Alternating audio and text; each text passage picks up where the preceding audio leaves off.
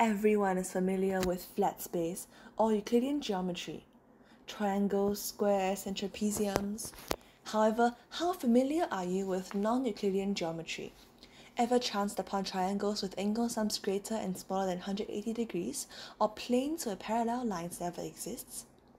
If you have not, get ready because in today's video, we'll be doing exactly that, seeing just how far you can push the limits of space and time. As with most maths, it started back in Greece. In 300 BCE, students' most hated figure and gifted mathematician, Euclid, had made a breakthrough into understanding time and space. It began with a two-dimensional flat plane, then the definition of angles and basic polygons such as circles and triangles. The shapes that we are all familiar with today, establishing the basics of Euclidean geometry.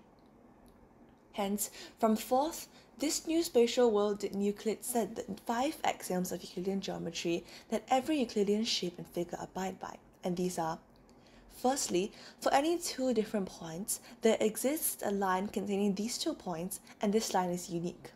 Secondly, a straight line segment can be prolonged indefinitely. Thirdly, a circle can be constructed when a point for its center and a distance for its radius are given. 4. All right angles are equal. And last but not least, and the most controversial axiom of all, for any line L and point P not on L, there exists a line through P not meeting L, and this line is unique. The 5th axiom is known as the parallel postulate, its moniker referencing the unique properties of parallel lines.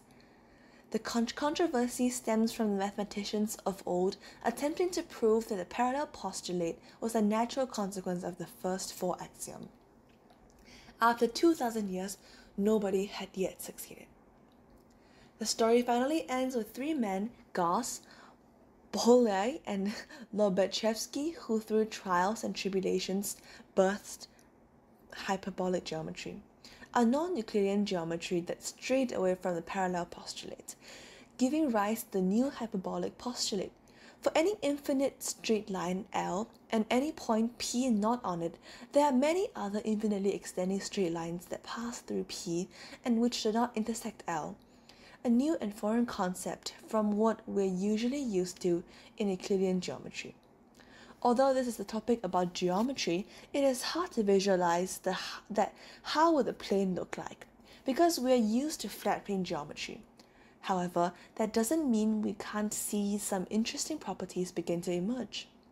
As a direct result of the postulate that we just explained, the parallel lines in this new geometry looks rather odd being curved outwards.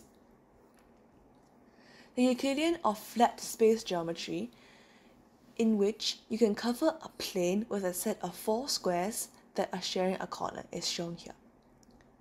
However, in this new kind of geometry, it takes 5 squares sharing the same corner to cover the entire plane.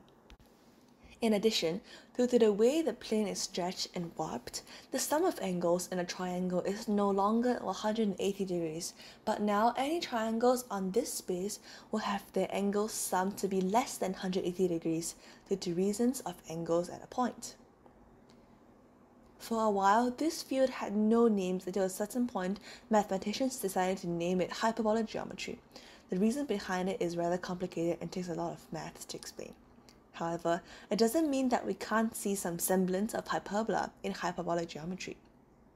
Hyperbola is a part of a conic section, or basically a curve obtained because a plane intersects with a cone. There are 4 types of conic sections: circle, parabola, which look like a U or an N depending on how you look at it, and ellipse, and finally a hyperbola, which looks like 2 ends back to back. Hyperbola in hyperbolic geometry is also highly significant when it comes to hyperbolic geometry. Although it must be noted that the reason the space is called hyperbolic space is not because of the semblance with geometry. As earlier explained in the episode on trigonometry, there are 3 basic functions, namely sine, cosine, and tangent. In hyperbolic geometry, there is hyperbolic sine, sine h, hyperbolic cosine, cosine, cos h, and hyperbolic tangent, tan h. In normal geometry, we can visualize trigonometry using a unit circle. Remember that sine is opposite over hypotenuse, and if we let the hypotenuse be 1, for central angle theta, the value opposite the angle will be sine of theta. Similarly, the value of the side adjacent will be cosine of theta. The value of tangent theta is illustrated by a tangent line, since tangent of theta is the opposite over adjacent of the larger triangle. Now we'll be explaining, firstly, what is a unit hyperbola. One major difference between hyperbolic and Euclidean geometry is that hyperbolic geometry doesn't use the unit circle to determine the value of hyperbolic sine and hyperbolic cosine and tangent. Instead, it uses a unit hyperbola, that is to say, the intersections of the hyperbolas are both one unit away from the origin. However, note that they are a pair of hyperbola curves that does not consist of function because it does not pass the horizontal line test. Now moving on to the coordinates in hyperbolic functions. Hyperbolic geometry does not use angles as the input to the functions. However, it uses area. Pick a point on the unit hyperbola or hyperbola with formula x squared minus y squared equals to 1. Draw a line from the origin to the point along the curve. Now shade the area that is bound by the line, the hyperbola and the x-axis. The hyperbolic sine of double the shaded area is the x-coordinate of the point, while the hyperbolic cosine of double the area is the y-coordinate. Now we'll be discussing the respective shapes of hyperbolic sine, cosine, and tangent. The shapes are marked out on the diagram. Then, similar to normal trigonometry, we can obtain the value of hyperbolic tangent by dividing hyperbolic sine with hyperbolic cosine. If we were to plot out each trigonometric function, the result would look like. Let's now discuss the respective mathematics expression to each shape.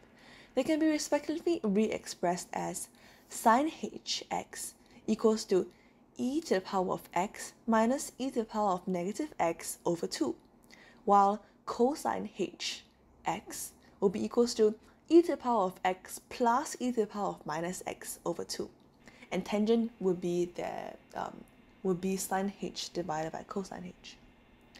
The manipulations, derivatives, and techniques for hyperbolic geometry will be the same as when we are dealing with sine, cosine, and tangent functions. Last but not least, let's discuss the applications of hyperbolic geometry. One application would be in the questions such as this, where a cable or a rope is at rest when being hung between two poles. The shape of the cable will simulate that of a cosine h function, cos h function. The reason behind this phenomenon can only be explained with advanced calculus and hence won't be covered here. This concept is also helpful when explaining the cause of velocity when decreasing with air resistance as shown here.